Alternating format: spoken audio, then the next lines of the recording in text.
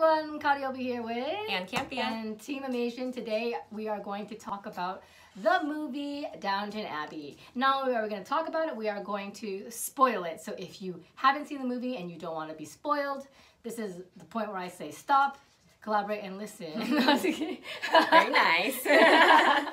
No, but stop and then come back later and then let us know what your thoughts are.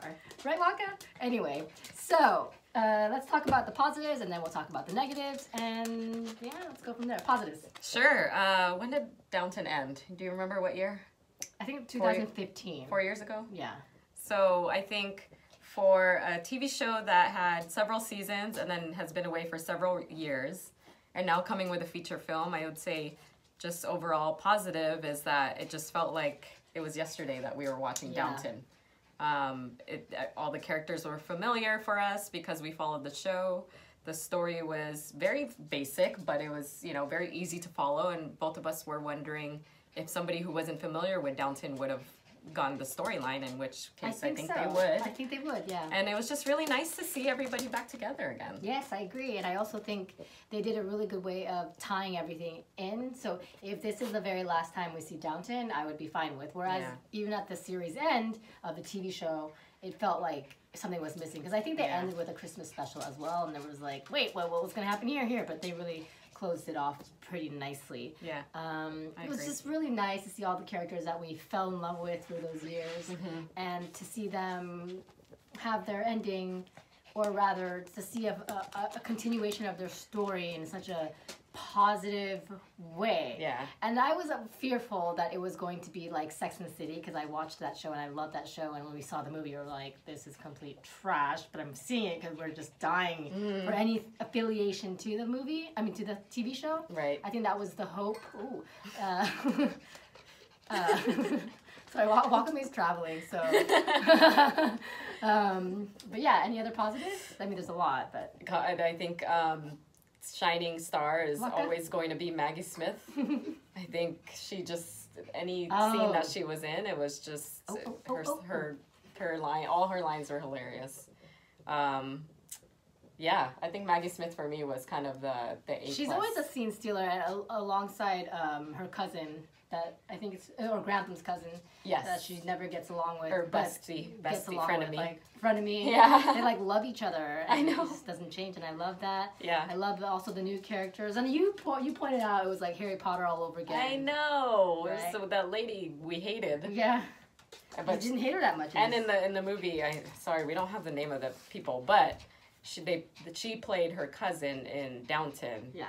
She was that bitchy teacher in Harry name? Potter.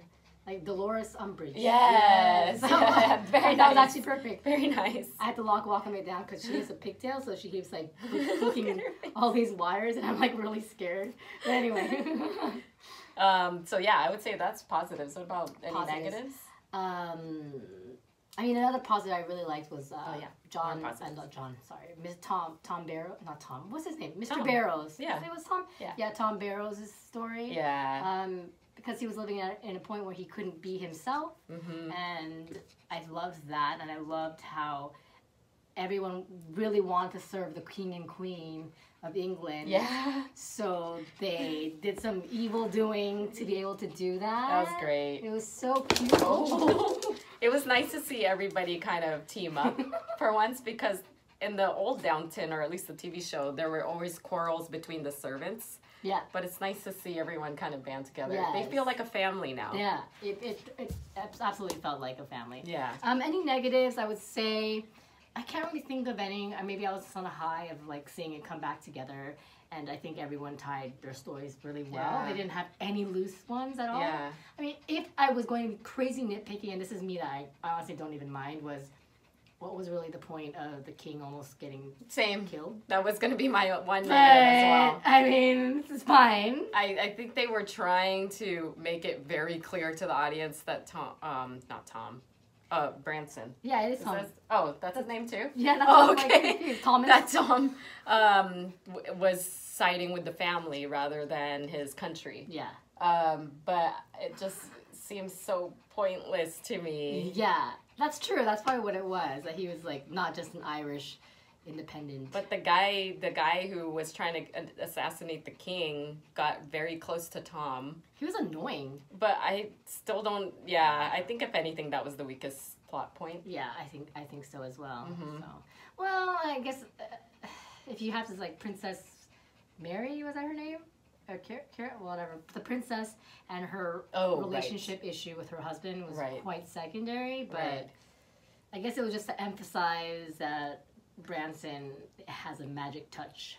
Right. Yeah, I agree. Yeah. I'm sure. I would say that was also not unnecessary, but unnecessary in a way. Anyways, I guess just we have a lot of positives about it. It's overall a great movie. You got to go see it whether you've seen Downton Abbey in the past or you have not. It's definitely a fun movie. Just kind of kick back and enjoy the sarcasm, the wit. Yeah. It's well written, and it's you'll be sad when it's over, but happy that you saw it. You know what I mean? Yeah, I agree. Yeah. It's a feel-good movie for sure. Yeah, absolutely. It's probably gonna win box office this weekend. I know, over Rambo and Ad Astra. Crazy. Who would have thought? Brad Pitt, Sylvester Stallone, but yet here we go. I thought it would just be me and Ann, like Maggie Smith. Oh no! Yeah, we should mention we saw it in a packed theater. Packed, and they were all dressed up. And it was so cute because there were so many women that came like in groups, and they were all cosplaying. Yeah. And, it was just a nice feeling. They were cheering. And you normally don't hear cheering at the beginning of a movie, so there were some really super fans in there with us. So it was nice. It felt really, really nice. Yeah. Yeah. All right, guys. Well, thanks for joining us for a quick review of Downton Abbey, the movie. We're about to go play Downton Abbey, the Clue game. In the meantime, you can follow us at Team Amasian anywhere, and you can follow... At Ann Campea. And you can follow me at KAORIOUS, and you can follow Wakame at _Wakame-chan. She loved the movie, too. She loved the movie. She's ready for some peanut butter right now, though. All right, guys. Thanks for tuning in. We'll catch you later. Bye.